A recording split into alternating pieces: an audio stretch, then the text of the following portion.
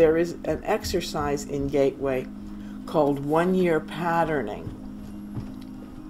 And in the exercise, we were instructed to think of something we would like to establish firmly in our lives within the next year.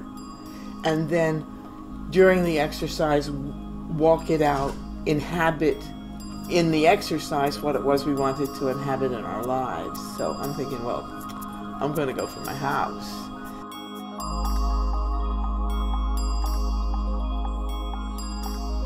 So the exercise starts and we go to a level and I'm walking through my house. And it has established trees and peace and quiet, and it's kind of in a nice neighborhood, which I thought was pretty.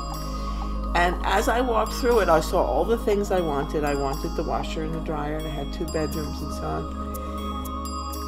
In the exercise, there were things that showed up that I didn't have on my list at all. I looked out the window in the exercise house, and hanging over the window was down dribbles of purple bougainvillea. Just gorgeous, but that wasn't on my list. And I went back home, and a friend came into town, and we drive past this really sweet townhouse development right on the bay.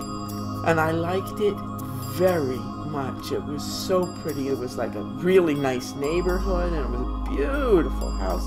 And he wrote it down, and we got back to the office, and he made the appointment, and he dragged me to the appointment after work.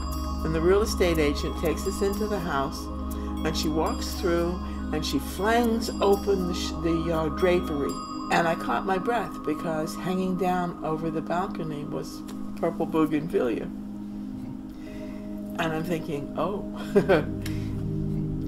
So that's how I got my house. Now the exciting thing is this exercise, well, the other exciting thing, is this exercise was called 1-year patterning.